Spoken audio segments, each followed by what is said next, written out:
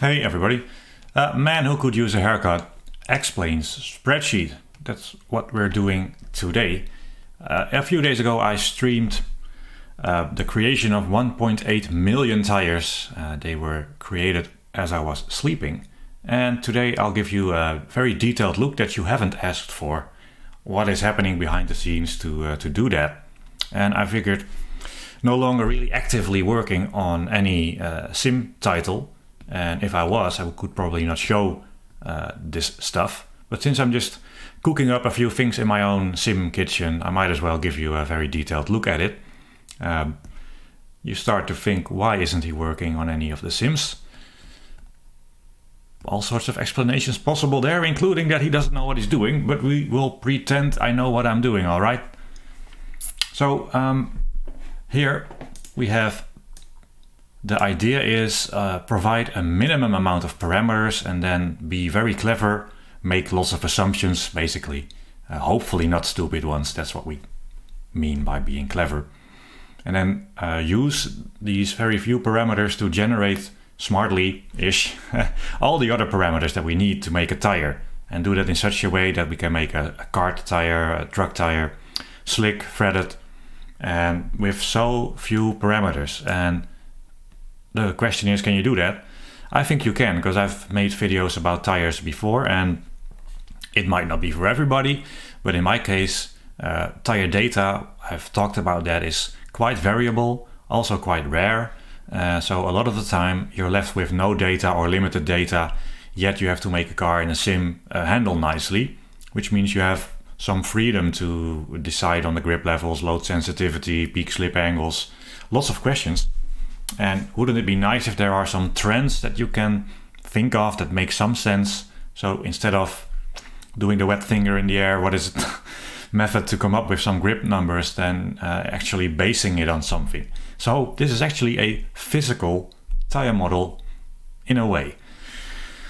How will I explain this? I don't really know. Let's just look at some of the code. So a lot of the stuff, almost everything here happens in Visual Basic. I've learned to program. I don't really know programming at all, but you can do simple array stuff and maths.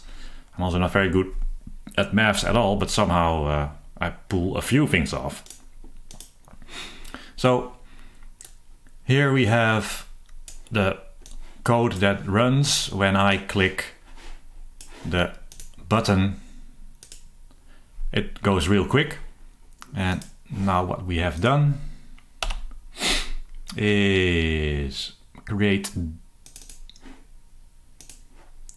a file. There we are. Here is what we just created by clicking those numbers, clicking the button.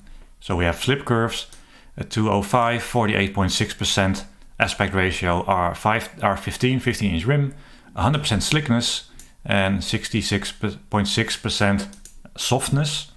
So with these input parameters, we have the width, the aspect ratio, the rim.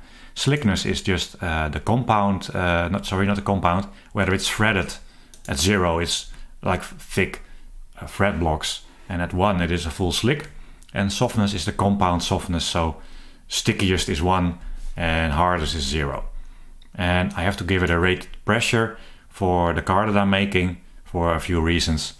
And this is not input, this is calculated quickly to check something. So those are the inputs. Then after we've given those inputs, it reads these inputs from the spreadsheet. It compiles a name, which we will see in the file. That's how it constructs this line that it writes from the Visual Basic code. And then it does the magic. It calls for a bit of code to run, and then it calls for another bit of code to run, and then it goes to the rear tires and it does the same. So what is this tire make params? That's going to be the important one. Let's go over that. Where is it? Param calc. Here is the code for that.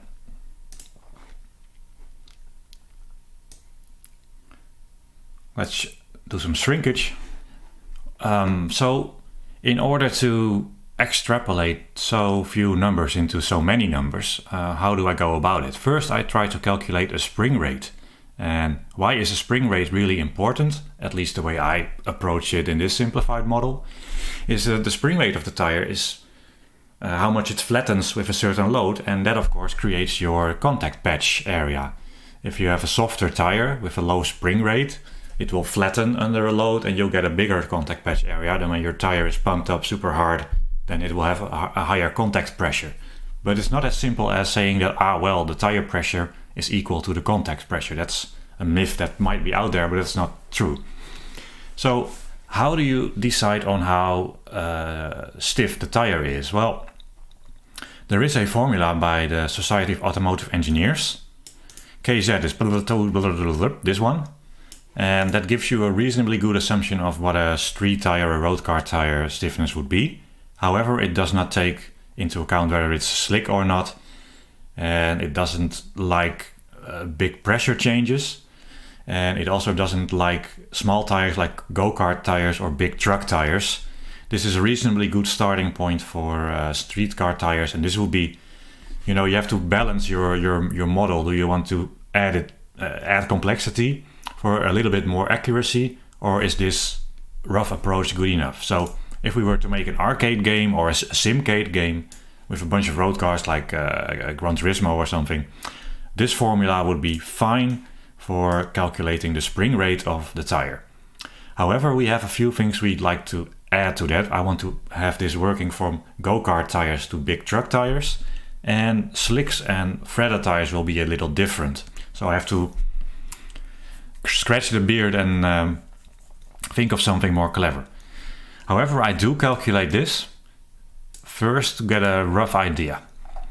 So what I do here, I create a spring rate for the air, and I create a spring rate for the thread, so the rubber and the plies and everything, and a bit of the sidewall, and then I add them together.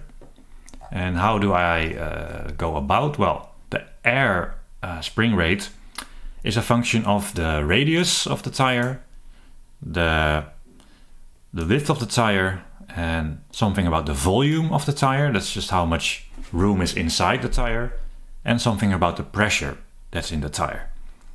And I combine all those things this is just sort of a let's try this, let's try that. There's no real method into it other than just keep trying and fitting. And then with some nominal values, so the nominal radius is 0.3 meters, and then when it deviates, so the current radius, tire radius, divided by the nominal radius. So if I have a big truck tire with a radius of 0.6, then the radius factor will be 2.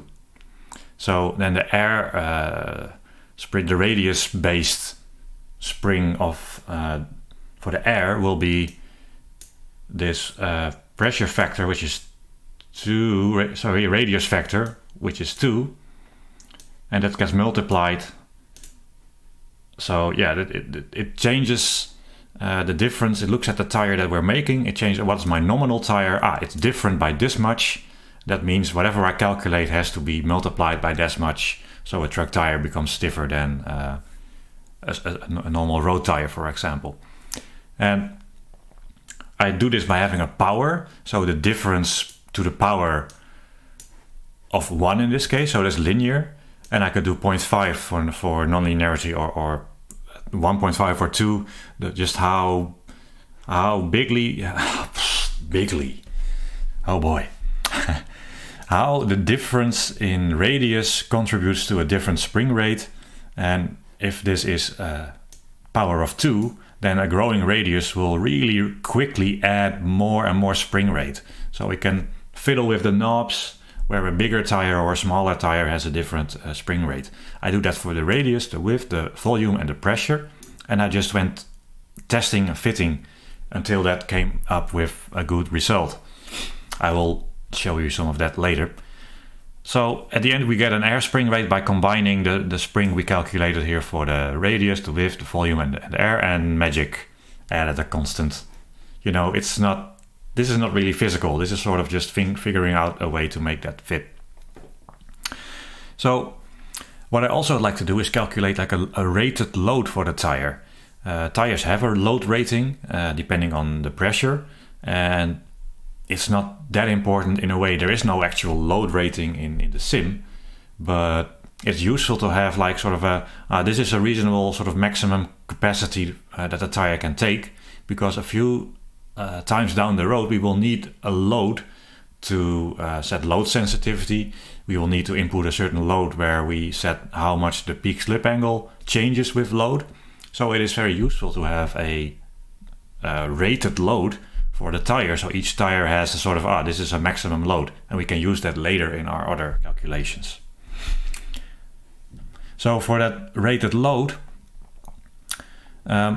simple load, I use that simple formula as a guess, because we don't know the spring rate yet. So I use this SAE formula, and then I figure, well, let's compress the sidewall 10%, just a rule of thumb. And then you can find the load that it takes to compress that sidewall 10%. And I will use that load to come up with a few other things later. I think it's been a little while. So I will, that simple load is calculated based on a spring rate that we don't really know yet, because we're going to be more in depth than the SAE formula. But for now, I'm going to use that. Then I'll calculate the spring rate for the thread. So that's the rubber blocks and the belts, like it's a centimeter thick, and it depends of course on the tire as well. That has a little bit of squishiness in it. So the air that's invisible is a spring, and now the thread is a spring.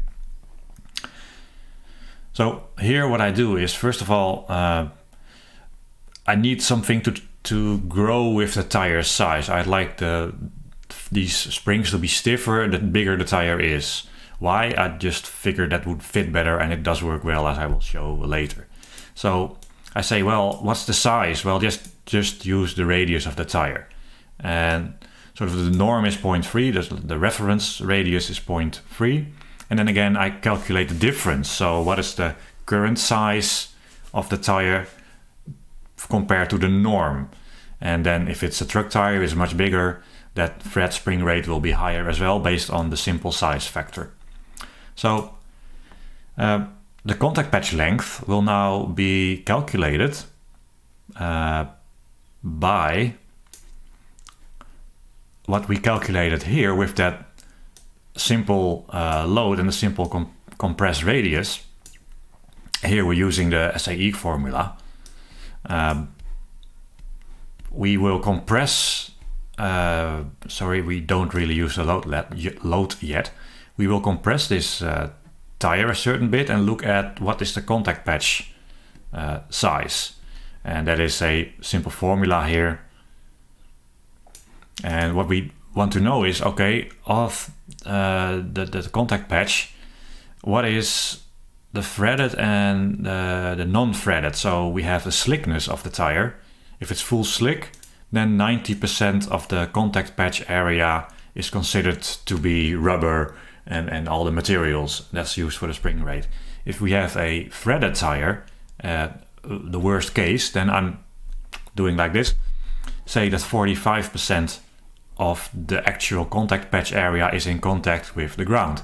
So there's less material in contact, and that load that's pressing on the tire will be taken by a smaller area of rubber, and that will change its spring rate.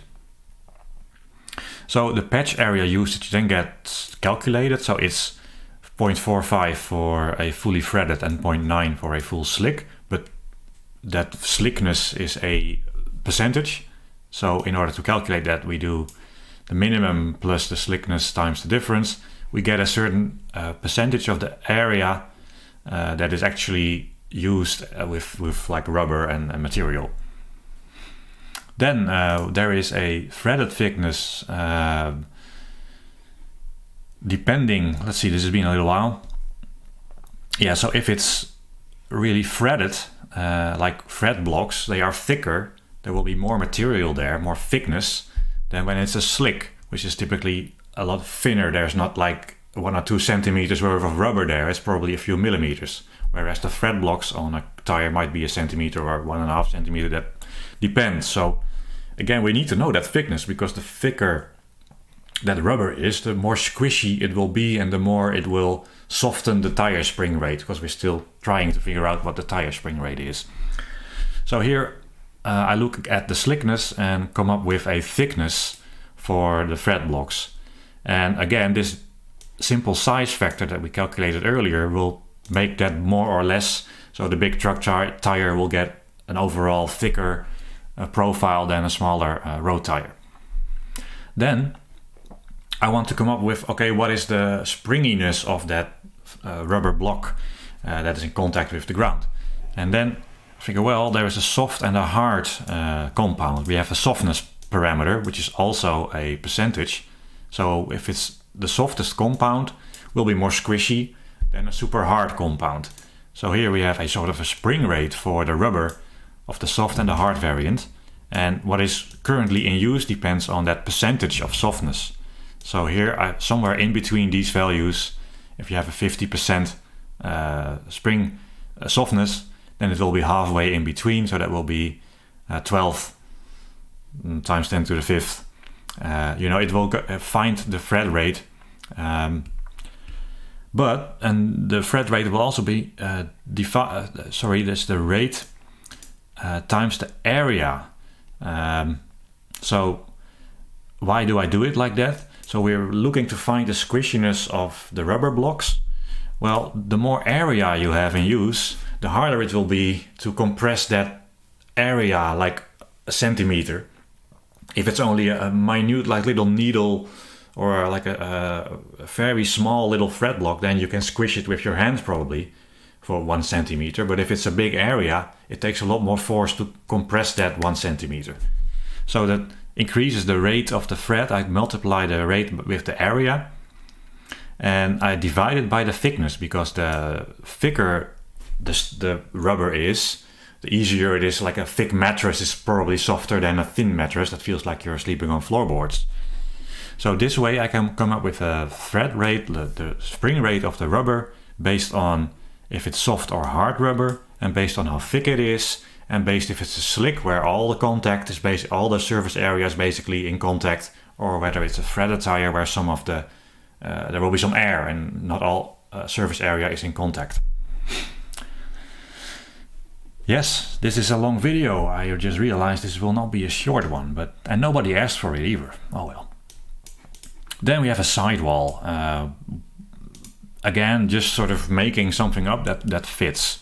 So I calculate a factor with the aspect ratio, and that's just something that with aspect ratio squared, using the same simple size factor that we calculated earlier, times a constant. Then what I also do is go with like a nominal tire load. Why do I do it that way? Well, there's probably reasons. What I do is the simple load here is calculated earlier based on that simplified sort of formula from the SAE, the scary one that's here. So we have some idea of a reasonable maximum sort of tire load, and again there's a nominal load, just whatever is reasonable, and then what is the current tire do compared to the nominal load, and then based on that difference I do the load factor to a certain power times a constant, and then the sidewall spring gets added together.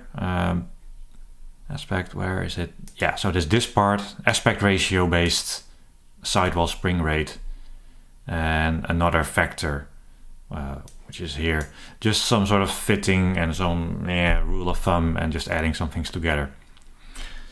This is a little confusing. I realize this whole video will be mostly confusing.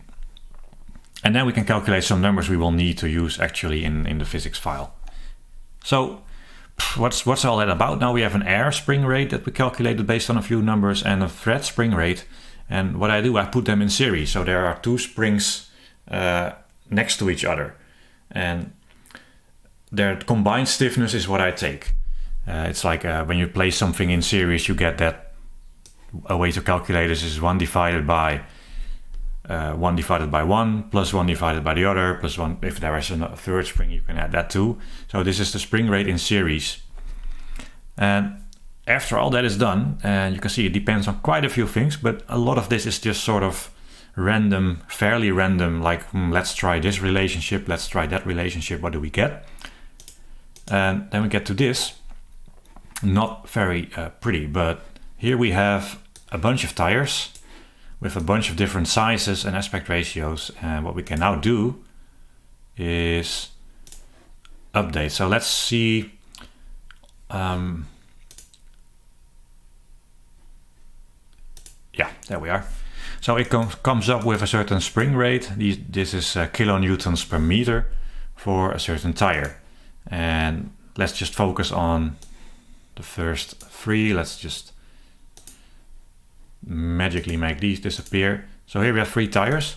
So let's make a small tire, or in fact, let's make the same tire.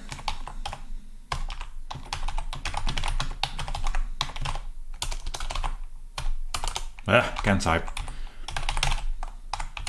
A slickness of 1, a softness of, so this is a GT tire-ish.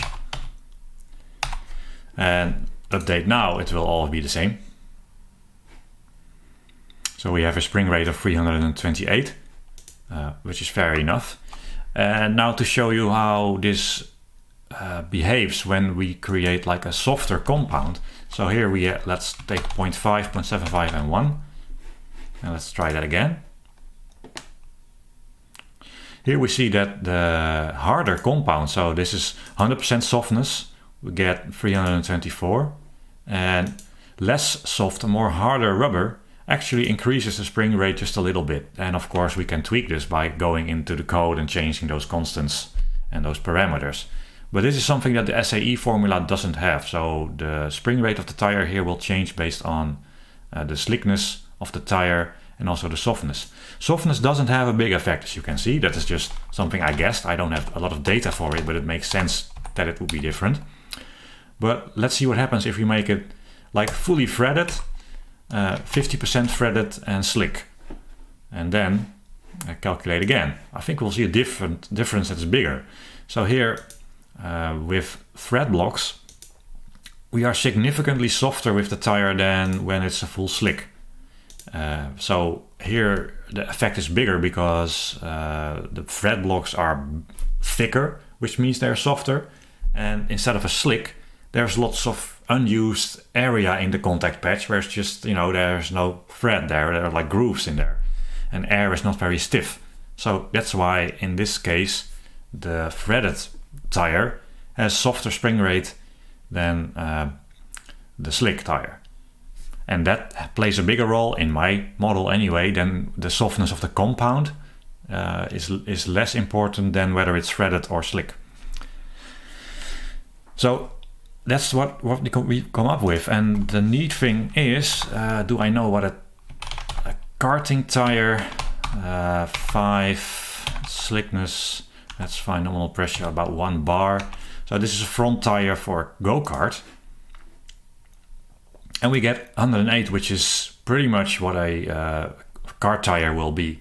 And what about a truck tire? What are they? 0.285, 0.75, 22 and a half.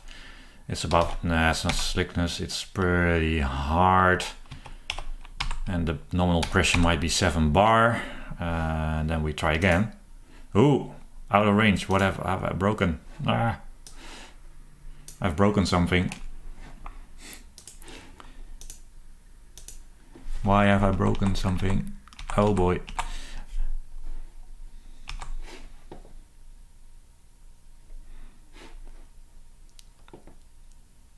This happens a lot.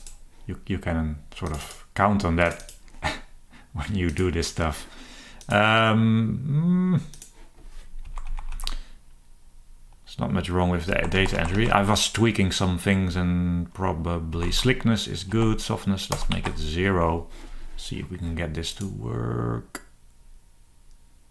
Ah, there we are. Well, code will always have its issues, right? Anyway, now what we see here, the spring rate is 851, which is right in line with a Michelin big truck tire. So this way of creating the spring rate, which is really important later as well, works very well for big tires, small tires, slicks, threaded, soft compound, hard compound. Everything will be unique. Everything is actually based on spring rates and surface area, so it's physical in a way, although it's sort of a fudge to get reasonable numbers. But it's highly important for later, and it does a pretty good job. Let's make a couple more, like what is a small single-seater tire? What is that? 0.55, 13 inch. So it's slick and it's fairly soft, and the operating pressure is 1.5 bar. Let's see, we got 100 and something. So here we get a spring rate of 193. And if we go with like an old school F1 rear tire, same idea. I would expect this to be 250, 270. So that's 274. That's really quite in line with what you would expect. So it comes up with pretty good numbers for the spring rate, and I don't have to think about it. And you can make mistakes, and I recently sort of did that. Being very used to Formula 2 and GT tires, I had to make a tire for a smaller car, and I gave the tires a bit too much grip because my mind was still thinking about GT cars, not realizing how small the tires were that I was making. And this actually did better than I would have done myself. So everybody in a state of utter confusion.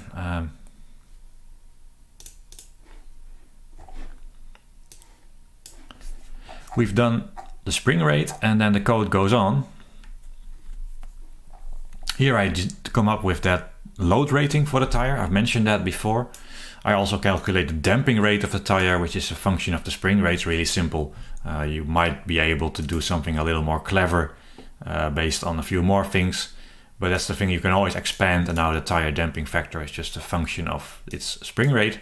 I come up with a load rating. I mentioned it before, and I do that by compressing the radius a percentage and the sidewall a percentage, and then sort of blending, what do I want to use, and then the actual compression. So I will flatten the tire to a certain amount, and then we'll see what load it takes to flatten that tire, like 10% of its sidewall height. If we flatten it by that much, what's the load needed to flatten the tire? And that becomes the rated load, which is fairly logical. We can see it here as well, I think. Yeah, rated load. This is again really functional and simple, but it does work very well, because the rated load for the car tire is just over 100 kilos, which is fair. The rated load for like the F1 rear tire slick is over 700 kilos. It will see higher loads, but it's a reasonable number. And the rated load for the truck tire at just over 3 tons is really close to sort of the rated load of a truck tire. So it's not a random number. It actually matches reasonably well. And if you do this for street tires, let's just make what's a common street tire? 5.517. It's not slick, it's not soft, and the nominal pressure is 2.2 bar, something like that. So this is a pretty high load actually, but it's also a really big tire. The radius is quite large. So we get a rated load of about 800 kilos, and it's fair enough. And then if you look at my old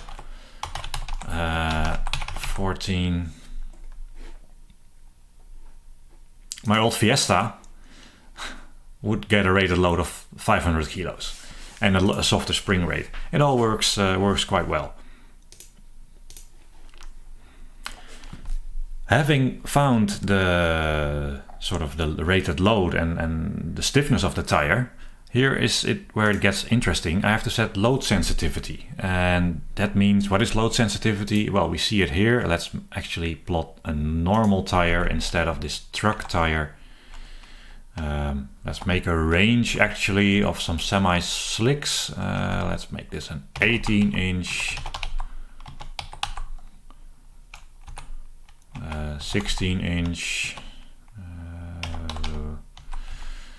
Let's make it 50, smaller.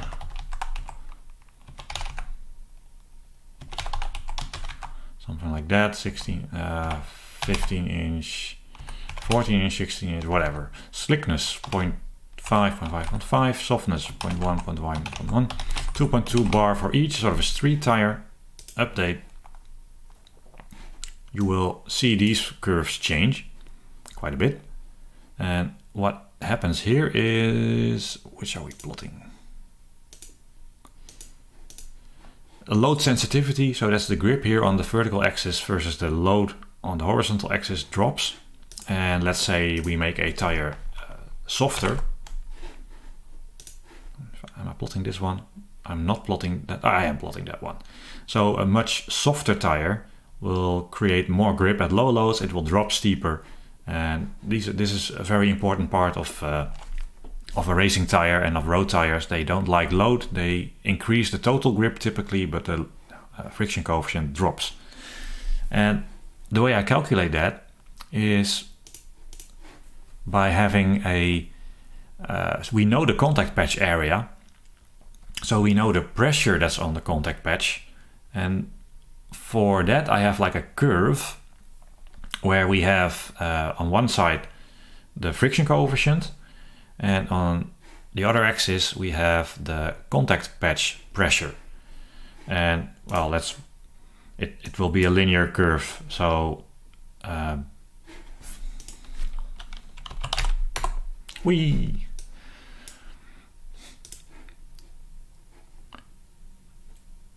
brush, I haven't used this often.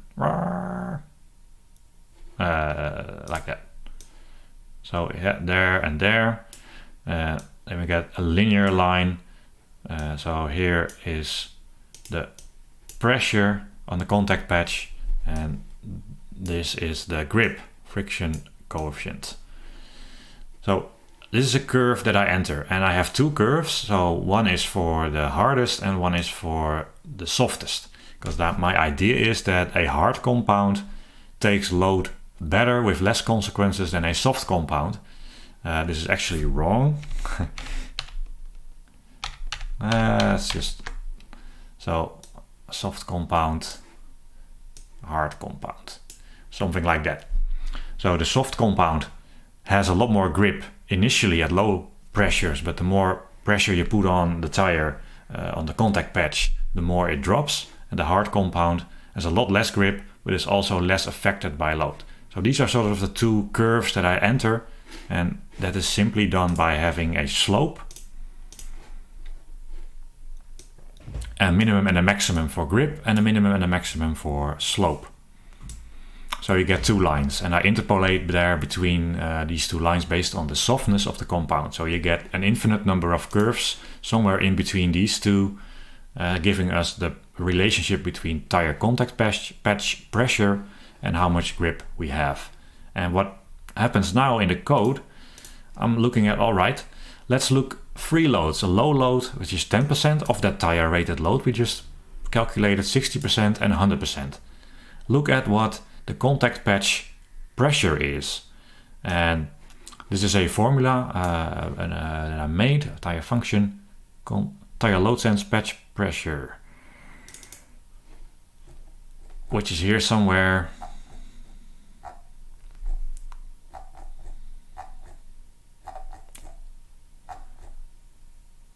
Tire load sense patch pressure. So this is a separate function that takes a radius, width, spring rate, load, and it looks at that slope and the initial grip. So it looks at whatever we came up with for these two curves, the in-between probably. It all goes in, and the usage, the area percentage of area that we use from the contact patch, it does a few calculations. So what is at these free loads, low, medium and high load, what is actually with this tire, with this dimension and with this complicatedly calculated spring rate, what is the contact patch area? And when you know the area, you can come up with the pressure that's on the contact patch for that tire with that load. And then when you know that, you can look that up in your curve. So let's say we have an in-between tire that's not the softest and not the stiffest. So it's gonna be like this. And at low load, this is the pressure. So we might be here. At medium load, we might be here, and at high load we might be there. So we know that this tire at those 3 loads, we expect at low load to have this friction coefficient, at medium loads we expect to be here, and at high loads we expect to be here. And that's what we want to achieve. Problem is, the AMS load sensitivity does not work that way. It uses a different formula. So now, in order to do this, I know what I want, right? That's what we just seen. Those 3 points is what I want. And then I set up an iteration here to try and get to match these 3 points with the code that is actually running in Automobilista. And what I do is I have a reasonable idea of what numbers I have to use, and then I check the error at all these 3 loads. So I have some starting values, and my first run might be this, and then okay, it sees an error here and here and here, and then all right, let's do another run.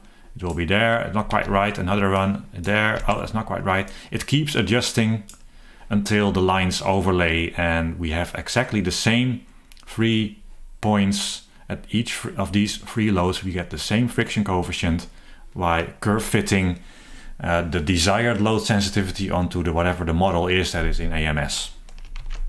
Very complicated and annoying way. You know, if you would do it this way, you would probably just program the load sensitivity differently, so it would give you that contact patch area based grip, but it's not available to us, so can't do it.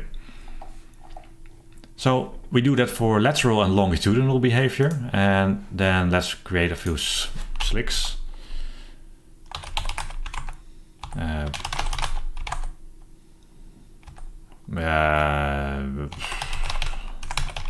Like that.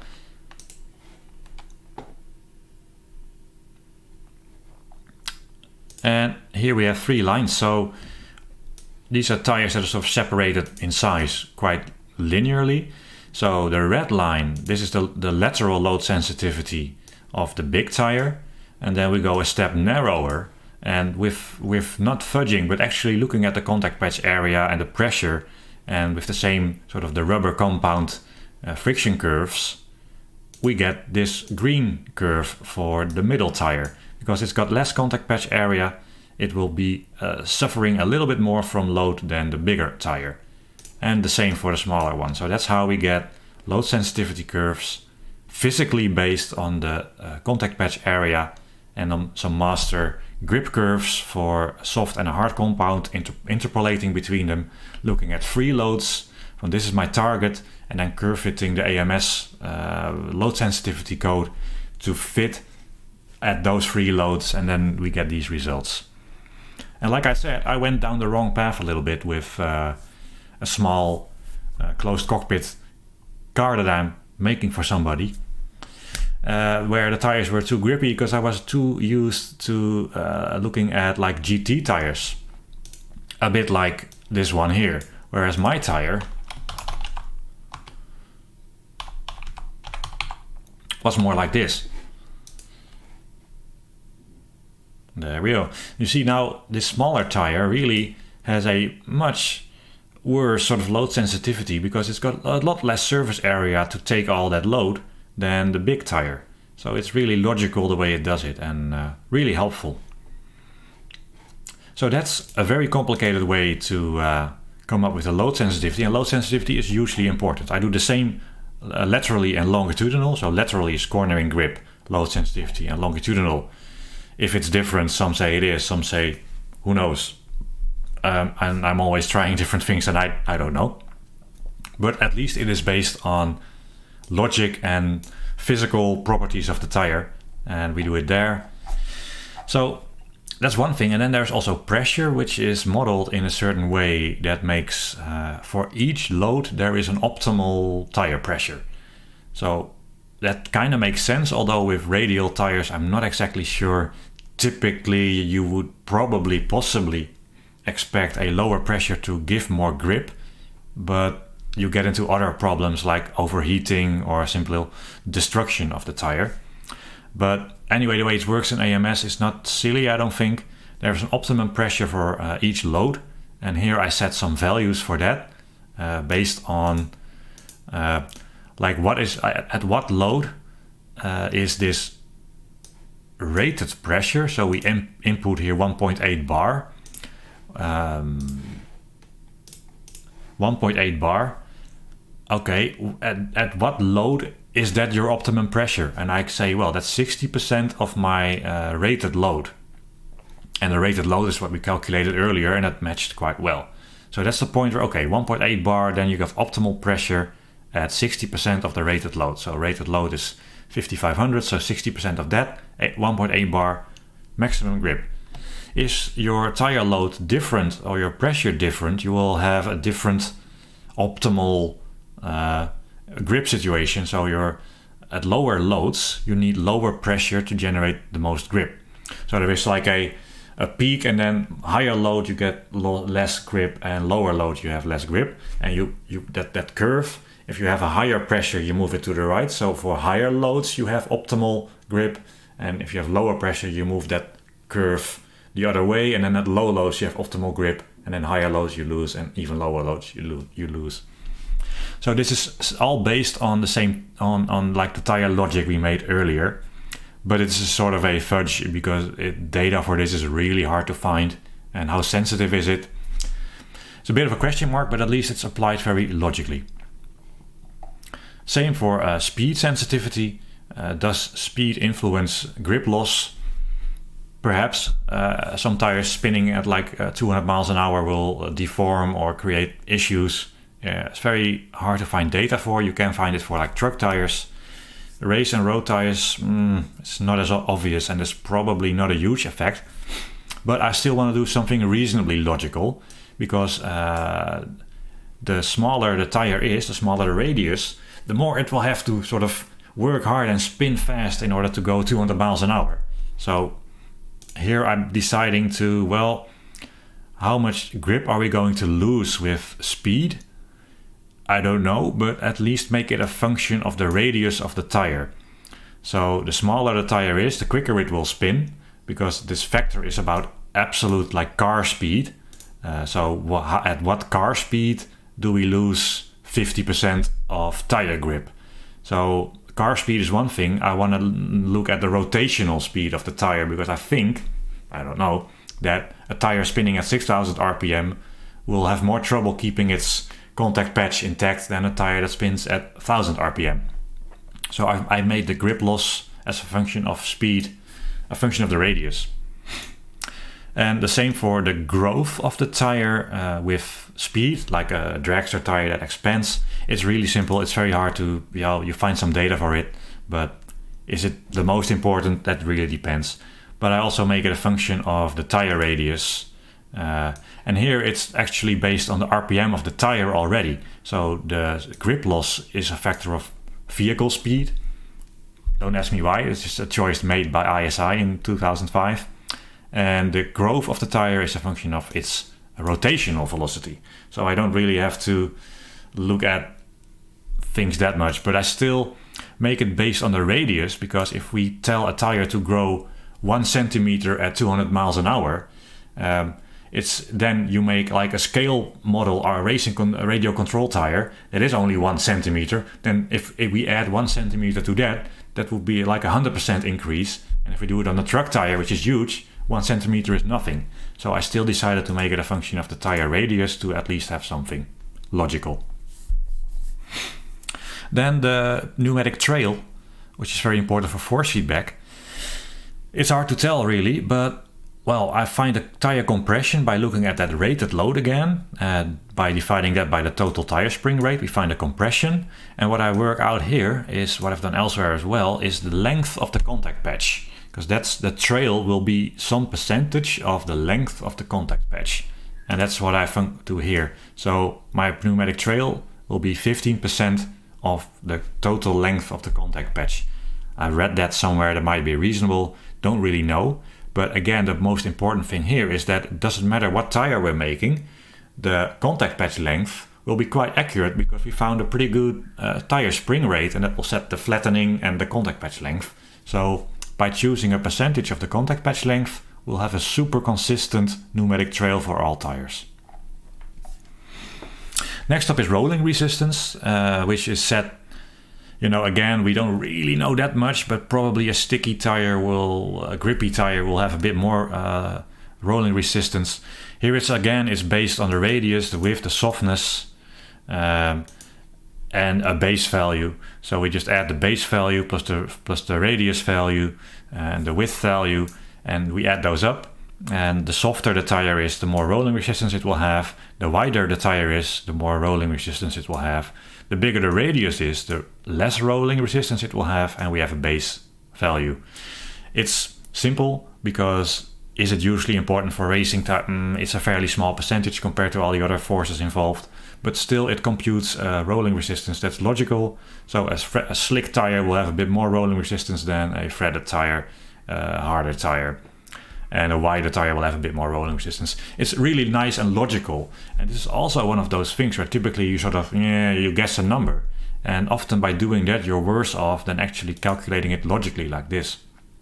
And don't have to think about it. Do I have numbers here? Yeah.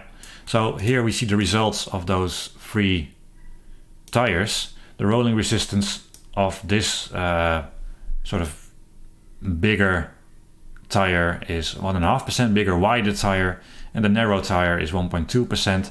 And we can see now if we make it softer, let's create the same tire.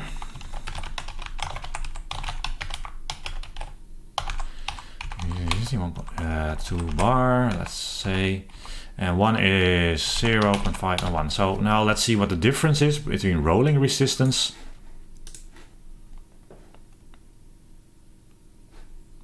quite a bit, right? So here the harder tire, 0 softness, has 1.2%, and the softest tire has 1.6% rolling resistance. A logical difference based on the stickiness of the compound.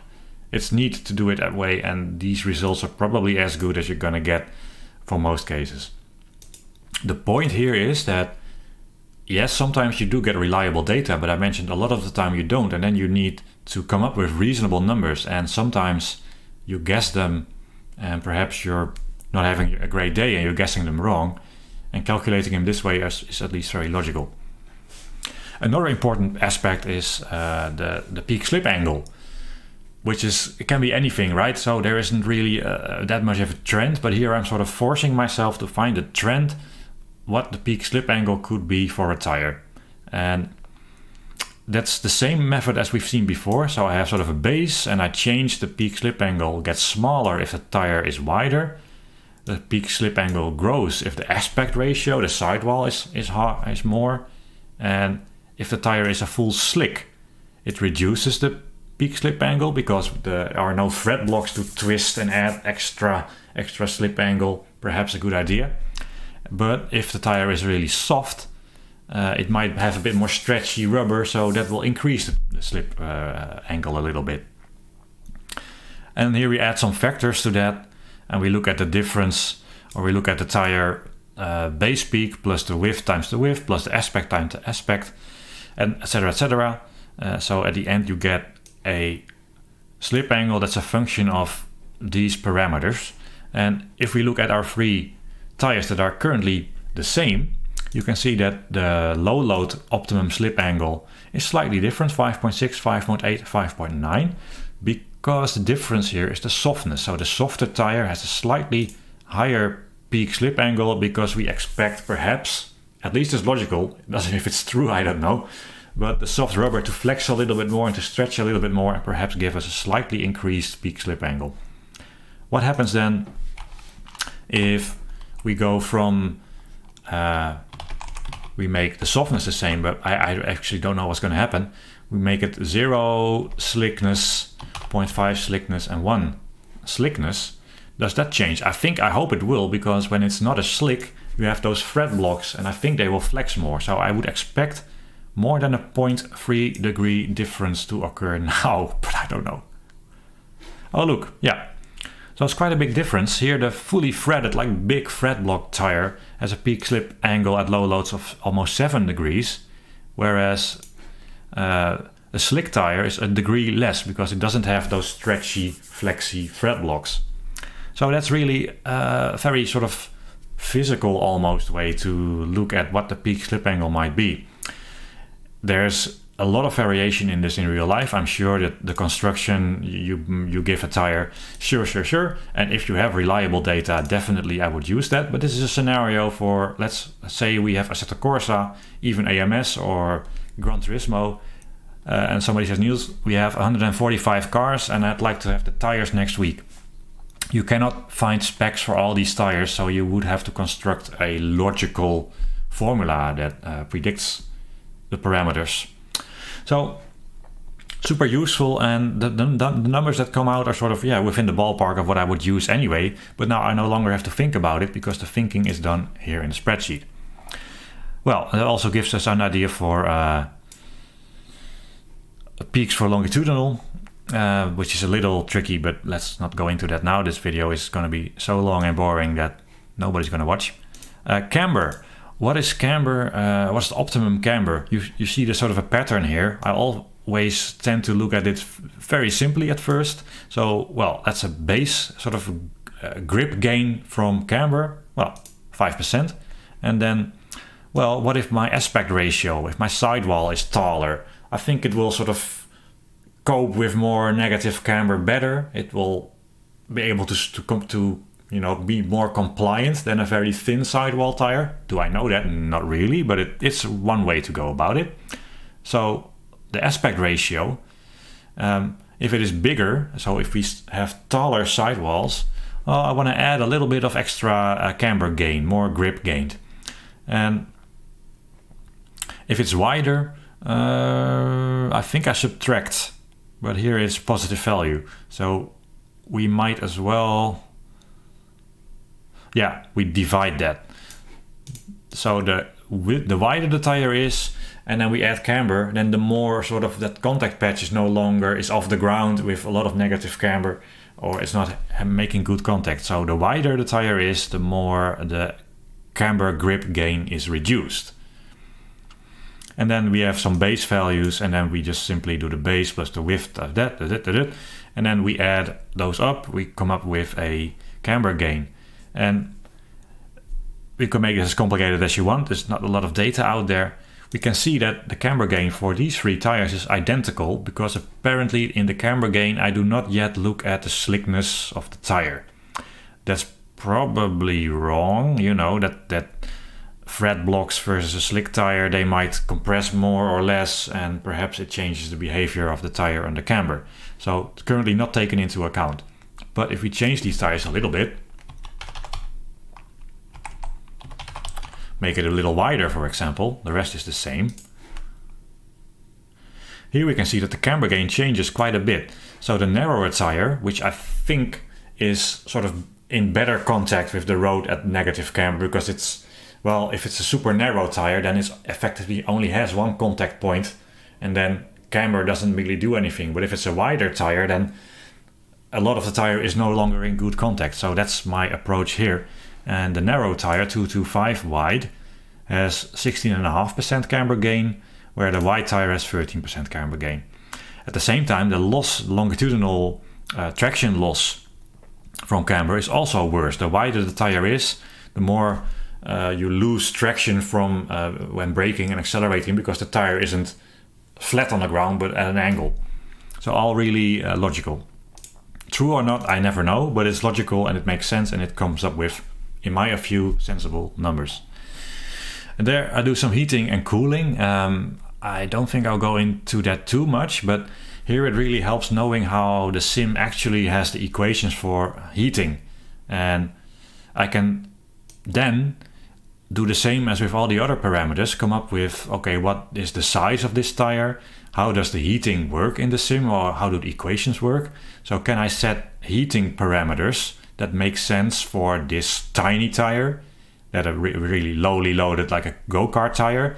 Then we go to a big slick on a GT car, have heating values that when you put that tire on a suitable car, you will get reasonable amounts of heating. So when you slide into a corner and you've got a correctly matched tire and car, you will perhaps go from 40 degrees to 80 degrees on the tire, for example. But if you would put a go-kart tire on a big GT car and you would do the same, you would go from 100 degrees to 400 degrees, because that tiny tire will not cope with all the energy that you're putting in with the big GT car sliding it into a corner. So what's really neat here is knowing these equations in the game. We can actually have sort of a target heat that we want to have based on the size of the tire. And that means we no longer have to tweak. I'm sure we will actually, because all this is very cool but not super tested yet. But here you have formulas that will decide for all the tires how they heat up rolling and how they heat up from friction. And it's all based on the parameters of the tire size and on the code in the game. So ultimately, when these numbers work and you pick the correct tire for the correct car, which is of course a part of real engineering as well. You don't put a go-kart tire on a GT car. When that matches, you should see reasonable temperatures from rolling and friction, and that should all match. And that's something you no longer have to mess with. Plus, actually, it could be better to do it this way rather than the other way around. Normally, we make a car in AMS, you drive, oh, the tire is getting too hot. Subjectively, let's change the heating. And here, when you do it this way, and it's all very logical, you simply trust whatever it comes up with. And then if the tire is too hot on the car, perhaps it's a matter of looking at the data, and perhaps you will find that, oh wait, it's not a 255 tire. I've looked at the data, it's actually a 275 tire. And then I'll make a 275 wide tire, which has more surface area, and I'll try to drive again, and we'll see less tire heat because we have a bigger tire that's more able to deal with the energy. So that's a really cool idea, and this is, well, it will need some testing. Then another thing, I think it's one of the last things. How long? Almost an hour, jeez. Thank God for 2x playback speed, or Alt F4 for some people. Curves. So usually important to the tire model, as I talked about in previous videos, is slip curves. So here we have this curve that goes up, reaches an optimal, and goes down a little bit. And we have to somehow figure out, okay, we have a tire with all the properties, and now I have to assign a slip curve to it and do quite a few things. So what I have is here the initial shape, and this is not programmed, this is just sort of a lookup table with extremes. So I have a stiffness value, which stands the initial steepness. See, now it's really steep. And now it's not steep, so that's my stiffness. And the roundness, so at 0 it's straight and then flattens off, and at 1 it tries to sort of round off as much as it can. And you can make all sorts of combinations here with super round and stiff, so it's almost half a circle, a quarter circle. So this is that initial part of the slip curve is done by interpolation of all these curves. I haven't found a way to do that nicely mathematically, so it's just interpolation based on a few parameters I've entered. Still, you could, but I don't do it at this moment. What is the difference between a threaded tire or a slick tire? Does it change the shape of this curve? Currently, I don't, because I simply don't have any data that might indicate it, but perhaps I'm just, thinking of something that could be a relationship. So this might be a narrow tire, and perhaps a wider tire has more of the contact patch sliding sooner. So perhaps it's this for a wider tire and this for a narrower tire. It might be true, and like I've shown you before, we could make some parameters that, well, if the tire is this wide, use this stiffness. If it's that wide, use the other stiffness or roundness. So we could add parameters in the code that change these stiffnesses based on actual properties. Here I just choose them for now, but it's nice to see that you could expand it. Here I talk about stiffies. The needed stiffy. This is some compensation that I have to do, but that doesn't really matter. So that's how the build-up curves are made. Currently just not depending on the tire properties. Because remember, this is not scaled, right? We set the peak slip angles earlier, and these will be stretched all the time based on the load and the optimal slip angle and stuff like that. So this is not a fixed curve. It will always be stretched and shrunken. However, drop off is a parameter that we will change. And this is a way that, let's zoom out a little bit. Currently there's quite a bit of drop here. This goes lower to some extent, and we can change that. If we do it like that. Oh, that's oh, it doesn't update the noise, sadly.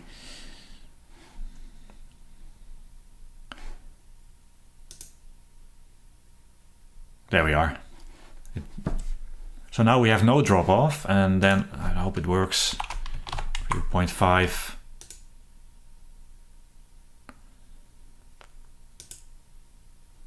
Yeah, I had to do it twice. So this is a lot of drop off, right?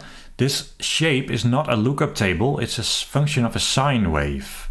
And here I will change it based on the tire properties. So is the sine wave in here somewhere? Effectively what I do is I have a sine wave. Let's bring up paint again. So a sine wave like that. And what I do is I can stretch the x-axis and also stretch the y-axis. So if we stretch that, you can get something like this or something like that. So that's how I compute the drop-off. And of course this amount of drop-off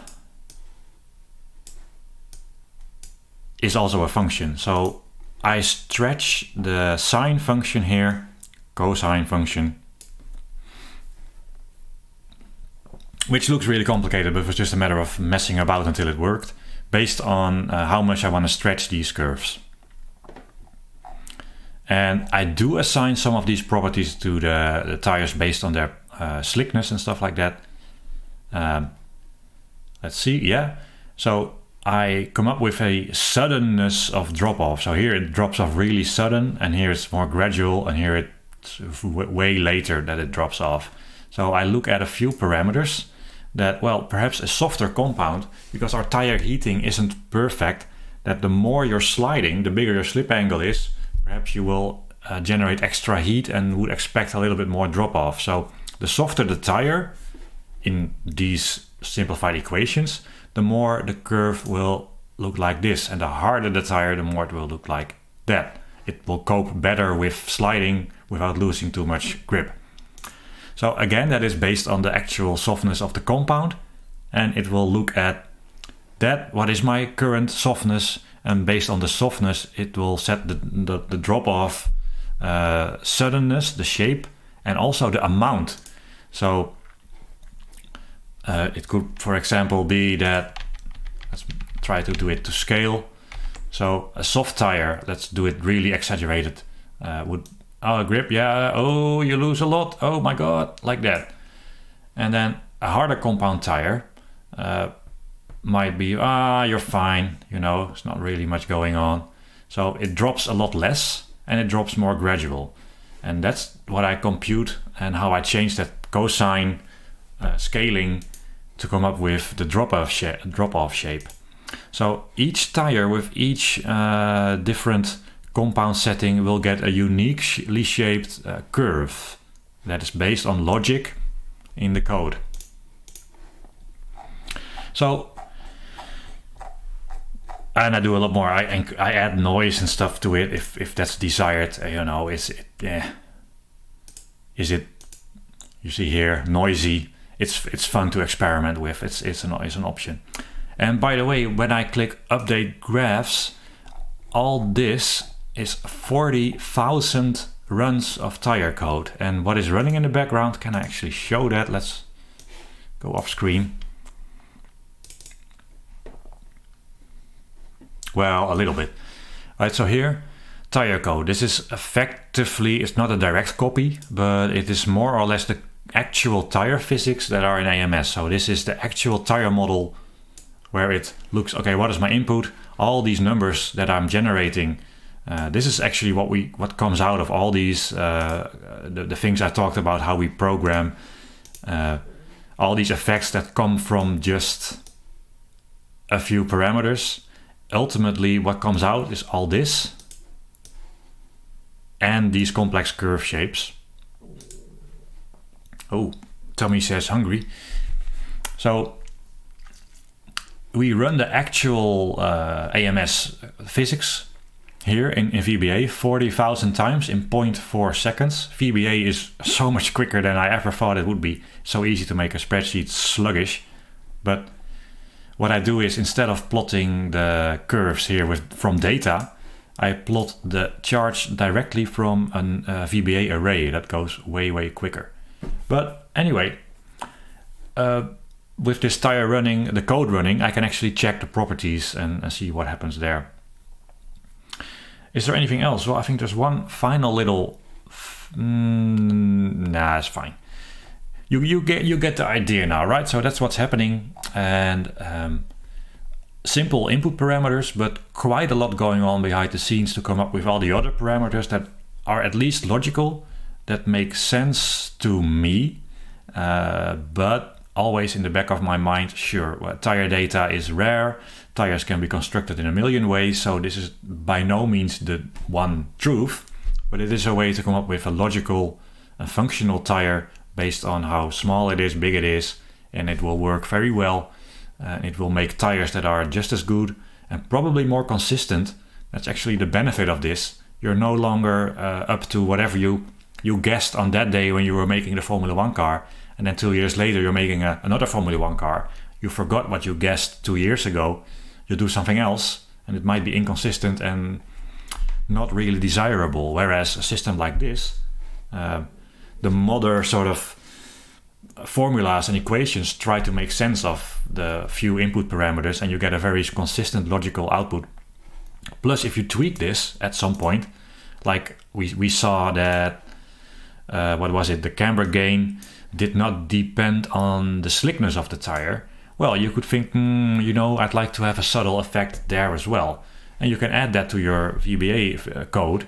And then when you save the tires, all the tires could be saved of the entire game. And they now will have a slightly different camber gain based on their being a slick or a threaded tire. So you wouldn't have to update all the tires one by one. You would just do that sort of from the mothership here, so to speak. So you can keep updating your tools and make better tires as time goes on without having to sort of manually tweak anything. You just think long about the underlying code, or you have some new data for load sensitivity. You can roll it out, tire pun intended, globally, which is super useful. The final thing we have to look at is then, all right, you've come up with all these parameters, but how do you make a file? And that's a bit of Excel neatness.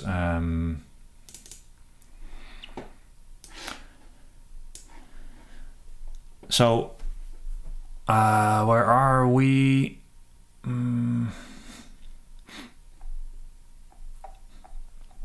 Effectively what we're looking at here is an array for the front tire. TBC is tire, and this code increments the position in the array, and I put a string of data in there, which is a combination of text and calculated numbers. So here it will, in the fourth line of the file, it will write step is, and then it look at lat step, which is the lateral slip angle step that we calculated logically in the parameters earlier. So here we combine text with calculated numbers, and we go on and on and on, insert the curve, on and on and on.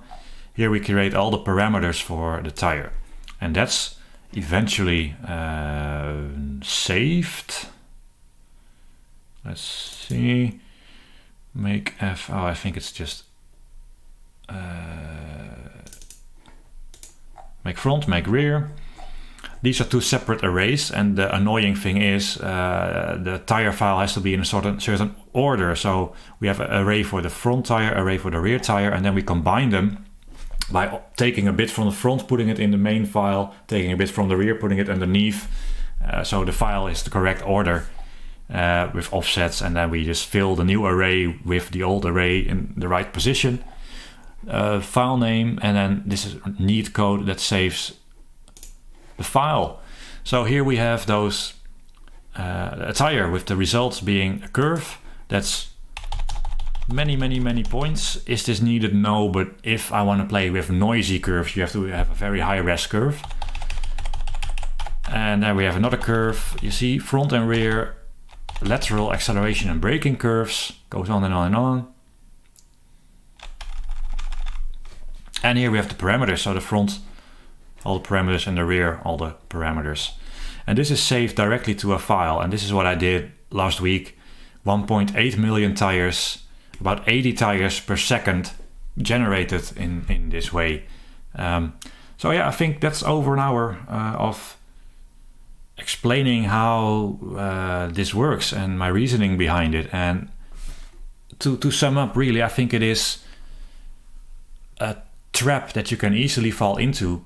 Not if you're doing ACC, where you effectively have like a few different tires only, but imagine doing AC, AMS, or what is another game, Race Room, lots of cars, making all these tires one by one over various years, and at some point what you did a few years ago is probably no longer how you would do it today, and then you have all these car physics files that you have to keep up to date manually.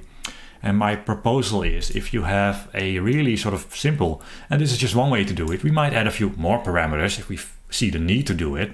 This is really sort of a minimal sort of set of parameters that goes in, which I think is important. You don't want to have unnecessarily many parameters.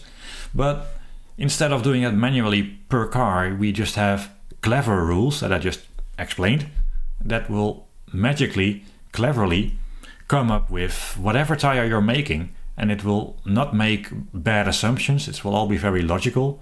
And if you make improvements to your code, you can roll it out, there's the tire pun again, over your entire fleet of cars at the same time and beta test it and see, oh, that now the road tires are a bit too much this and the slick tires are a bit too much that. You can test it over a wide range of cars and roll out sort of a fleet-wide upgrade to all the cars in the sim. And I think the consistency is super important in a sim, and this will benefit greatly by doing it this way. And that's why also I think you need the tire model to be complicated, but not more complicated than it has to be. And I've made videos before about AMS tire model. It has areas that I'd like to improve, but it's pretty good actually. And it's seen as old and simple, but I've also shown you that it can do a lot of things quite well. And if you think about it this way, with this method, this will not apply to a physical tire model. It's probably well, perhaps you can, but it's going to be really difficult. And you know, what is the best result? Is it just a model, or is it finding a way to work with the model, especially with 100 cars in a game? And I think pretty soon, you know, overconfidence can get hold of people, and they think, oh yeah, I can juggle these million balls at the same time with all the parameters, but it gets very tricky very soon, and this way you'll be on top of your tire generation. That's the video nobody asked for, and you know, a little bit of a look in the kitchen of how I would do it if I was developing a new game. I do this just for fun, and I do learn from it, and you know, at some point, who knows, we'll get involved in a sim of one of another, and the more cars it has, the more it will benefit from methods like this. And I will do exactly the same with aero maps, suspension setup, overall properties, simple way to make engines and stuff like that. I really see a great joy.